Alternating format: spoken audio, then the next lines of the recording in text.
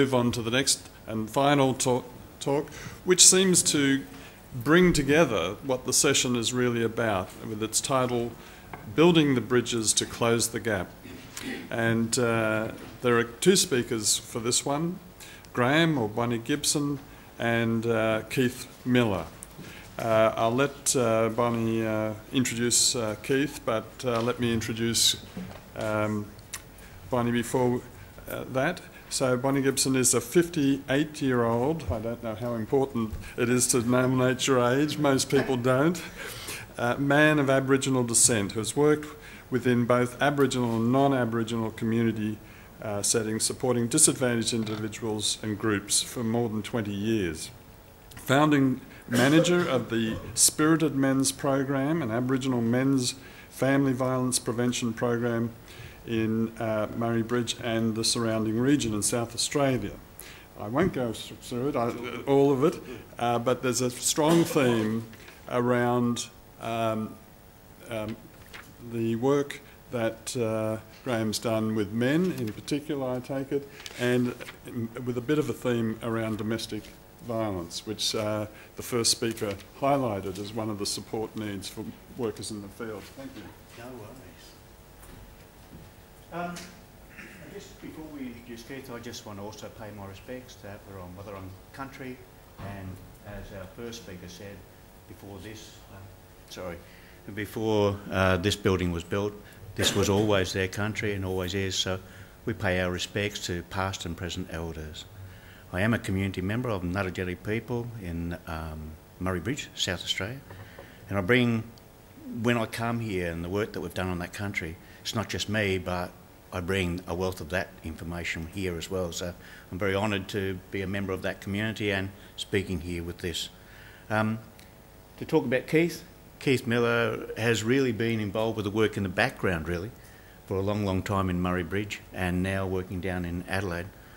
But Keith played a critical role in supporting the program, development of what we were doing in Murray Bridge, and really ongoing support around the whole concept of what we were doing. So Keith, thank you. And what we're going to do is give Keith an opportunity to, as he feels the need or as he feels the moment, to actually share some insights that he's gathered from what we've been doing. One of the things I wanted to talk about was about building bridges to close the gap, engaging Aboriginal men around family violence. I guess the whole issue for me around family violence comes from when I was growing up as a kid. I grew up in Newcastle, New South Wales, and in Newcastle, in my own family, the domestic violence was a big issue. I remember my dad coming home and having a particularly bad day at work, and in other words, ripping my mother's head off her shoulders, pushing her up against the wall because he felt disrespected. And that sat with me for a long, long time, and the effect of all that.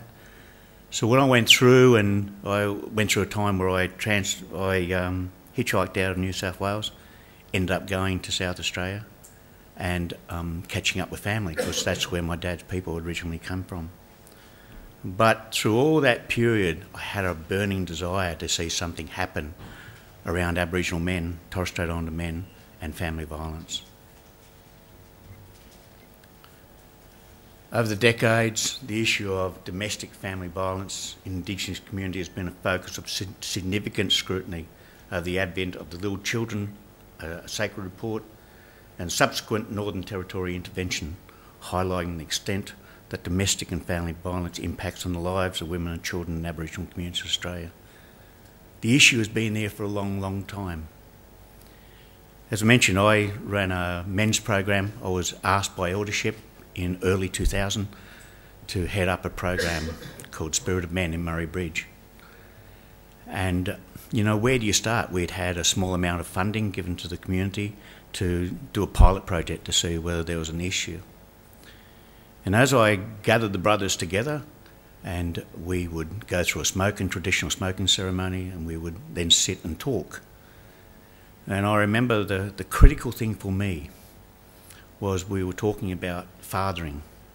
And these were men who had come to programs to deal with drug and alcohol, to deal with anger management issues. These guys who were voluntarily coming along to this group, wanted to. And we're talking about fathering.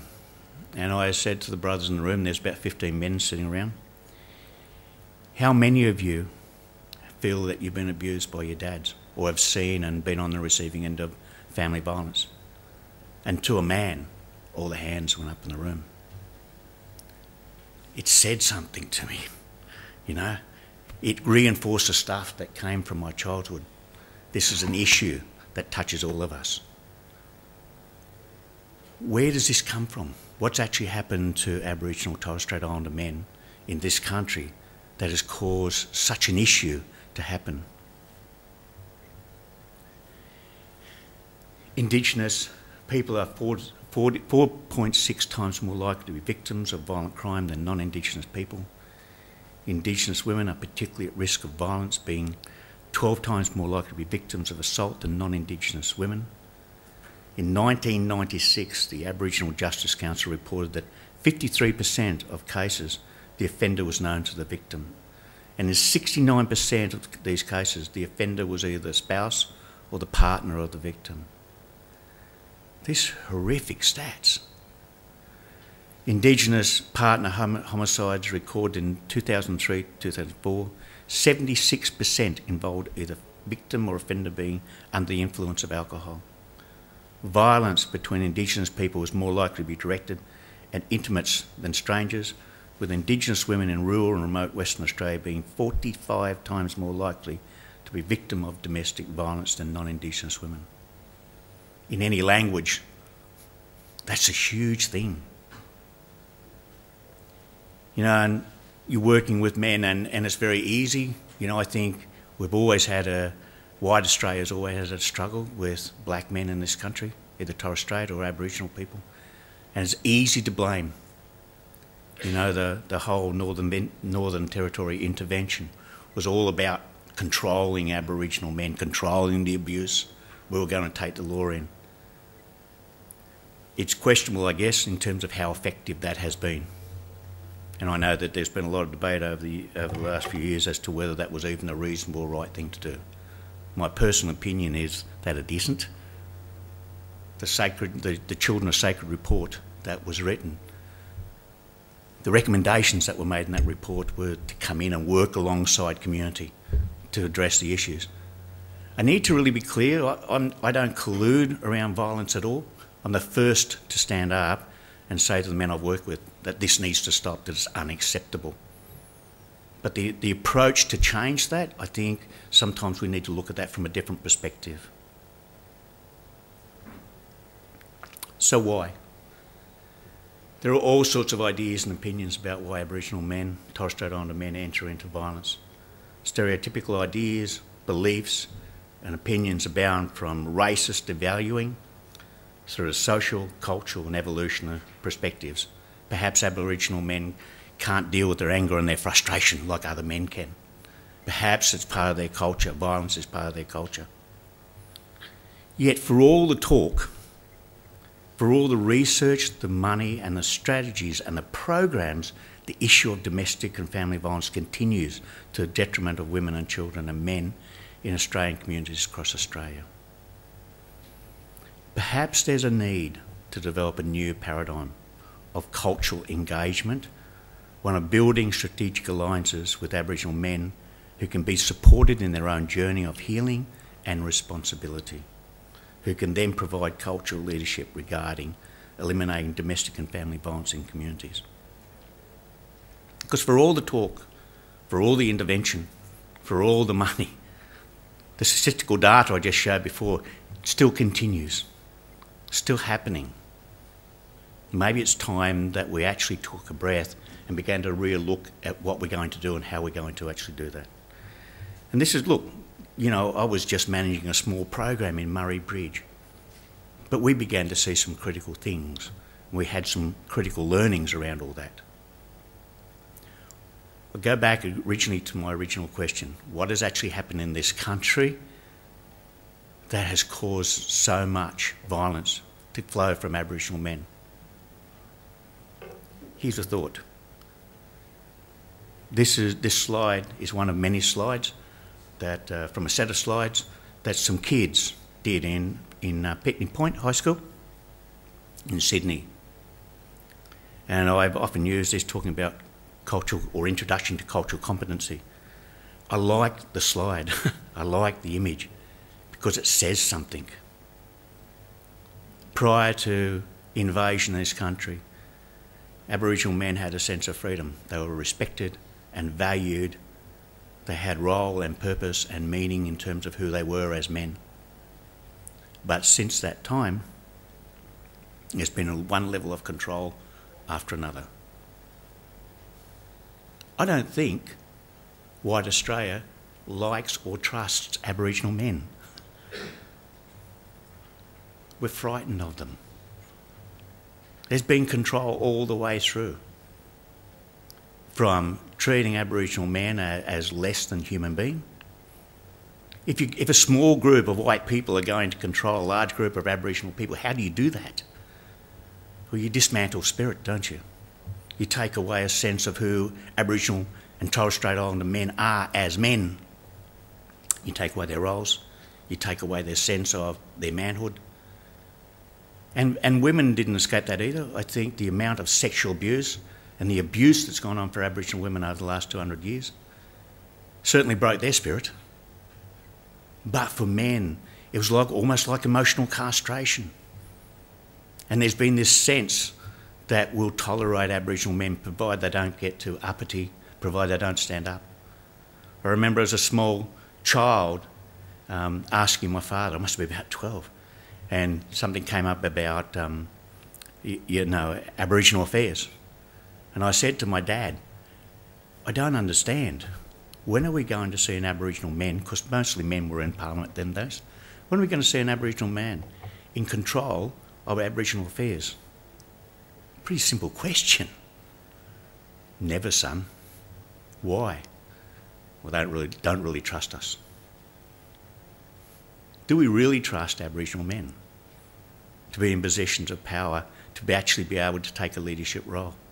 A few years ago, I was invited to be one of the facilitators with the National Indigenous Leadership Program, and would sit. I remember when we were talking about the development of that program, we spent 2 or 3 years coming together to talk about what that would look like.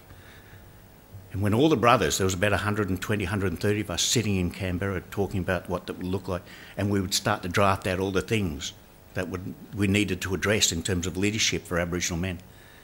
It was always about restoration of roles. It was always about how we begin to feel good about who we are and how we can stand up, not to the detriment for our families, but for ourselves. Interesting question. This slide is fantastic.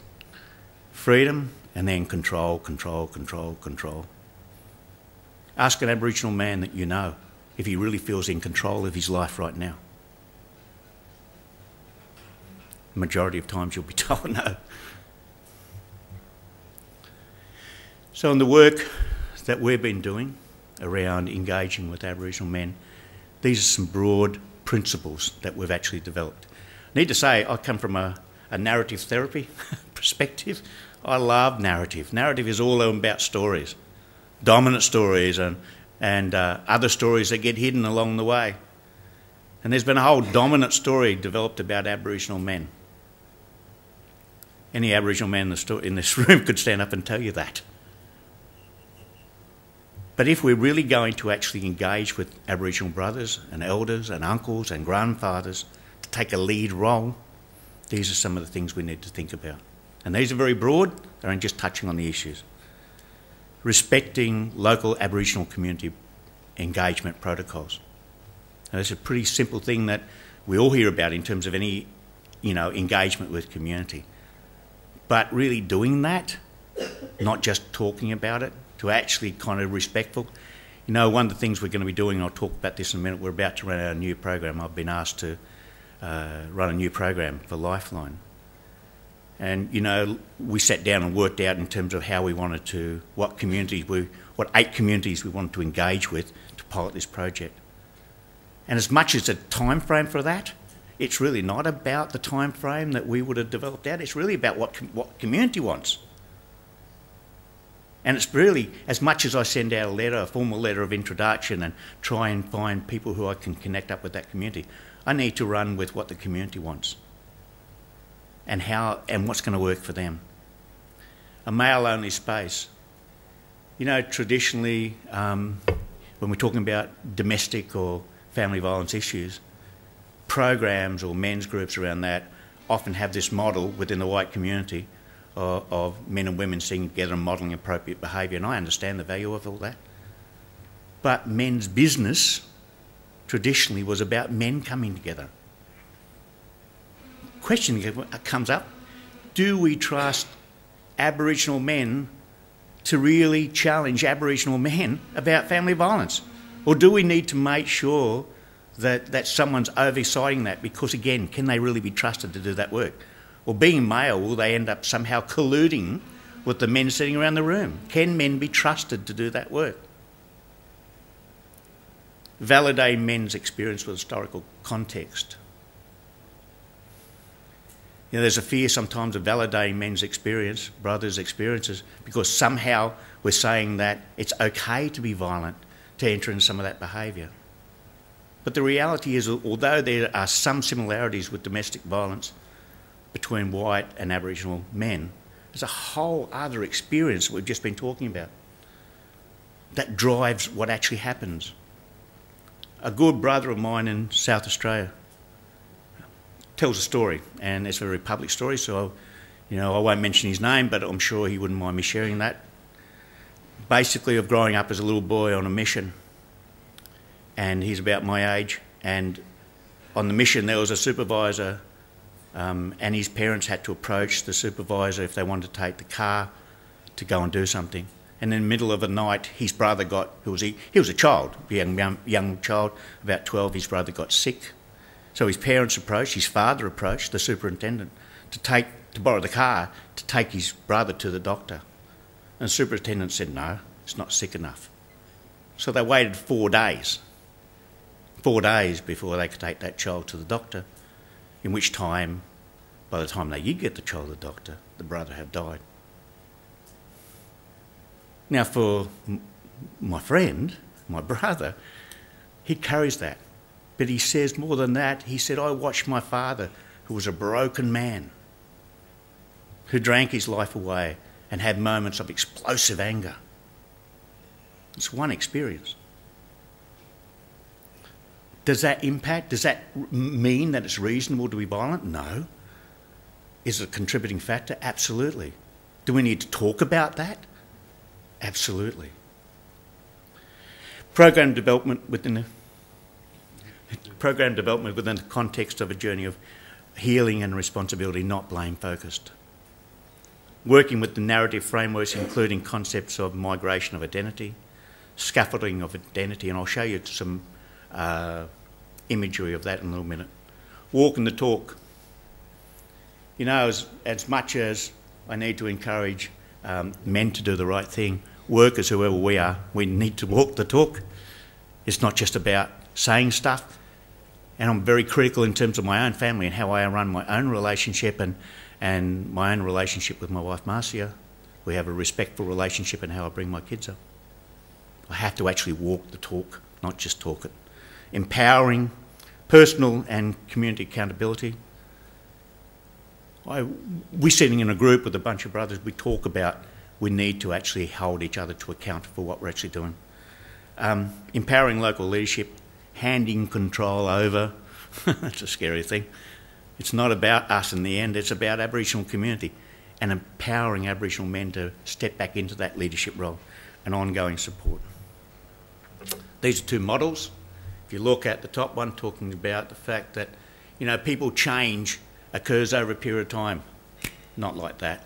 Sometimes people fall back into old behaviours, and sometimes the brothers we're working with will step back into some of that behaviour. But it's not giving up. It's working and continuing to work through those issues. Talking about scaffolding of narrative, story. You know, we all have problem stories, and particularly for these brothers, they have problem stories around violence and who they are and their sense of who they are as Aboriginal men. But if we begin to actually build a new story between what we stand for, our beliefs and our values, and putting an action to that, we begin to build a new story. Spirited Men's Group. These were some of the learnings that all Indigenous men carry grief and loss of the systematic destruction by white society of how they see themselves, their fathers, uncles, grandfathers as men.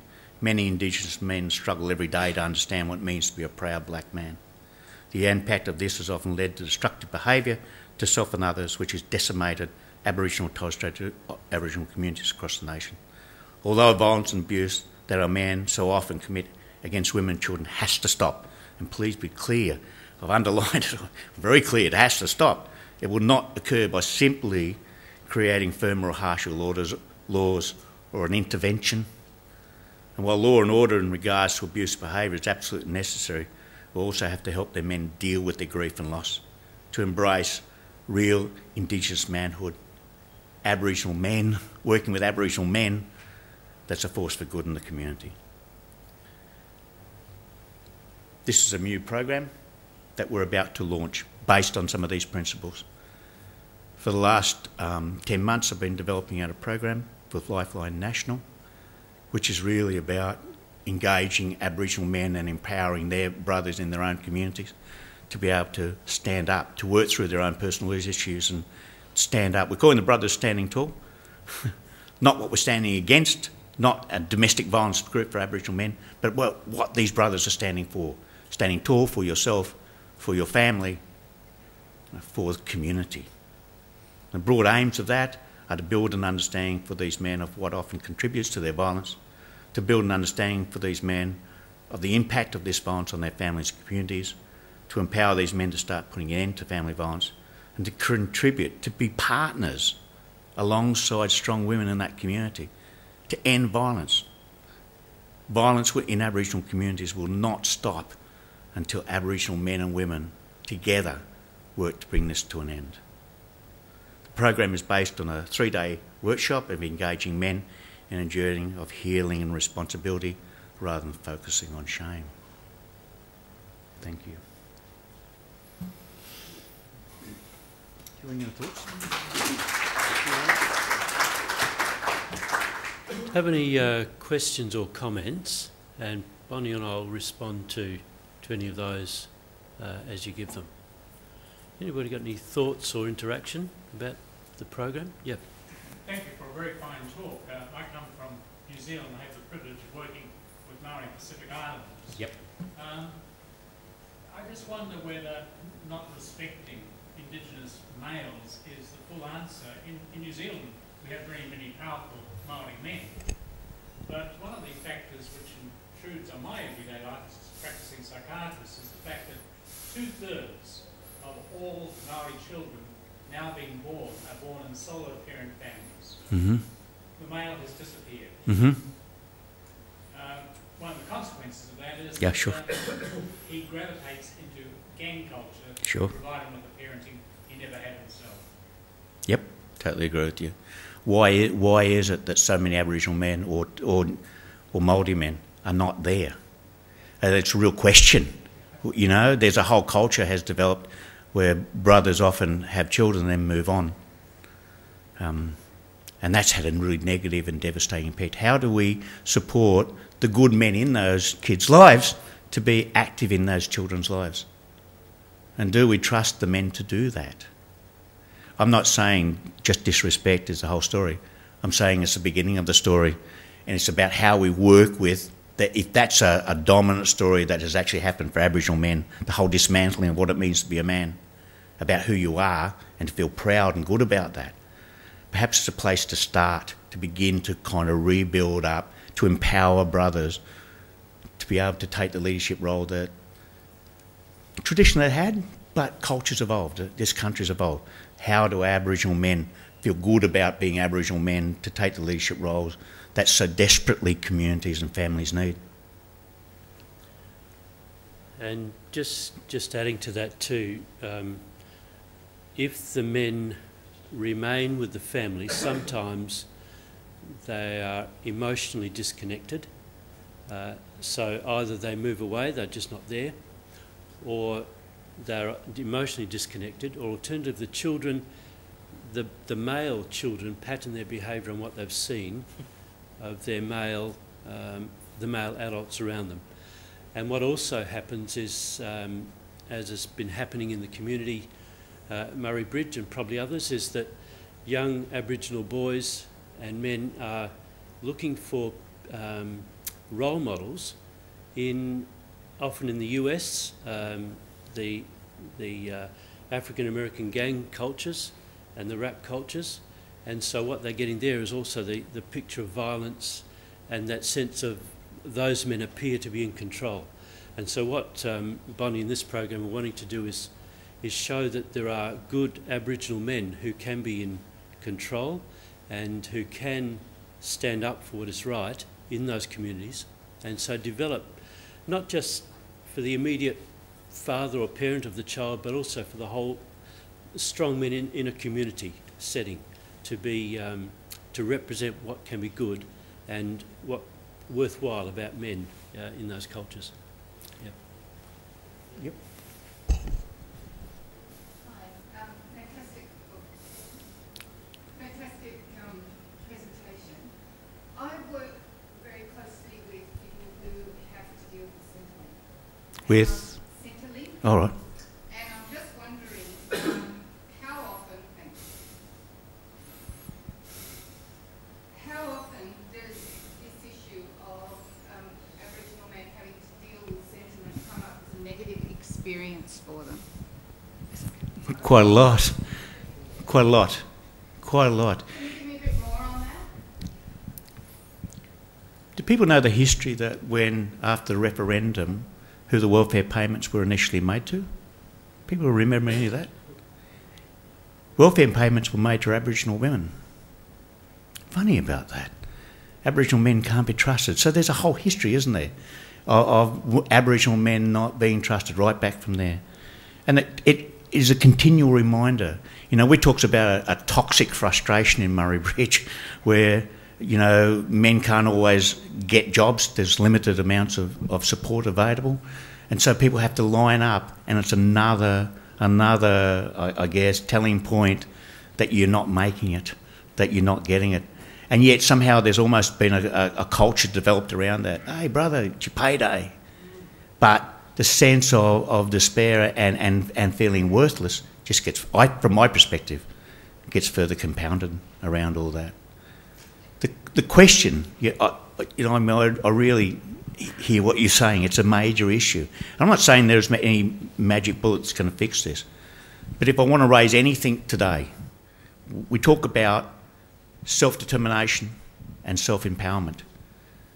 But unless white society, people who are wanting to work with Aboriginal people, really ask themselves the question, do you trust Aboriginal people? Do you really? Do you really trust Aboriginal men to really be in control? Or are we going to, like this picture before, have Aboriginal men, you know, we pat them on top of the head and say, yeah, brother, you can do this role or you can do that role. And we give sugar and tea funding just enough for the program to get through. But really, do we trust Aboriginal men to take control? It's a really interesting question.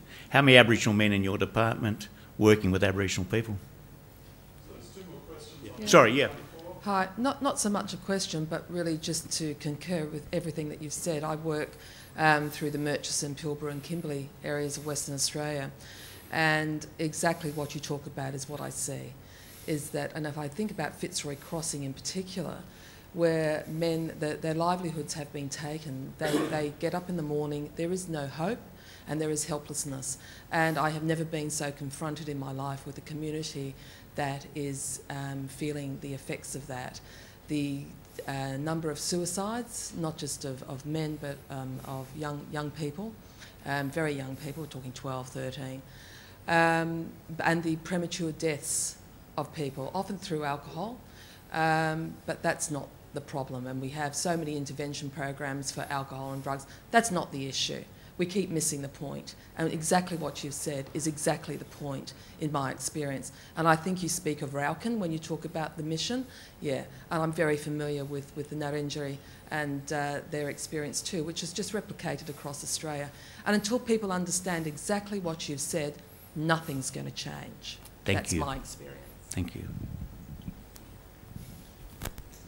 I think it was about the second year of ATSIC, about 20 years ago, 20 whatever more years, and we had a first ever national men's conference and held it in Melbourne, and it was an absolutely empowering conference about men talking about solutions and how they're going to fix and how we're going to move forward and stop this violence.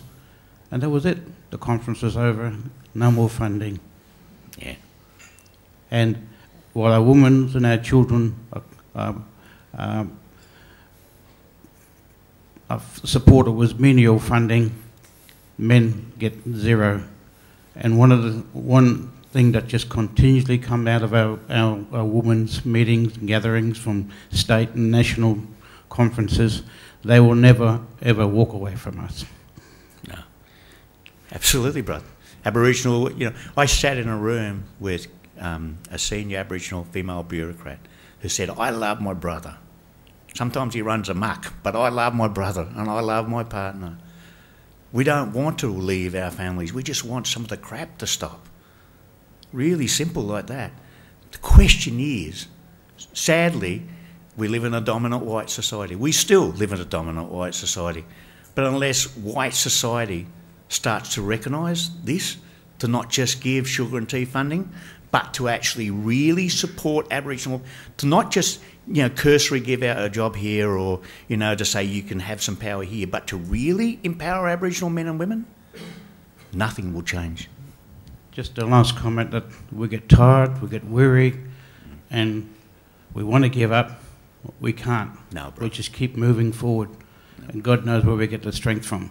But we do that, and I hope that will change. And I see it in my own children, I see it in my own community, that violence just keep going around in that circle, and you try your hardest. And the hardest thing about trying to stay strong is that when your own people tell you that that you are at fault and not them. It's a very hard weight to carry, and all we need is support. We're just 2% of this population, and we get 98% criticism. 96, 2% support. We get so much criticism. We get why don't you black bastards get a job? So why don't you white bastards give us one? Thank you. No, that's well done. Can I just... Oh, no, I'm wrapping up.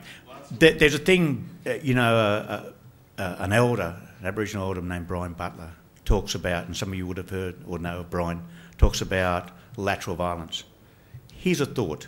If lateral violence, that is violence that community does to one another, where we pull each other down, if that's still rampant, it means that Aboriginal people still don't feel they can make a difference that way. Lateral violence happens because people have no power to change their circumstances this way. That's the truth. Thank you for your time today. Appreciate it.